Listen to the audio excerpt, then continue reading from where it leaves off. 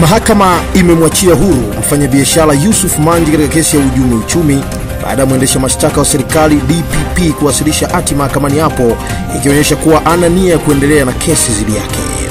Manji na watuhumiwa wenzake watatu walikuwa wanakabiliwa na mashtaka 7 yakiwemo ya uhujumu uchumi, kutwa na mihuri miwili ya JWTZ ukiwemo mkuu wa kikosi cha 21 JWTZ, wa mkuu wa kikosi Makutupora Dodoma JWTZ na wa kamanda ofisa Korogwe na plate namba 2 za magari ya serikali.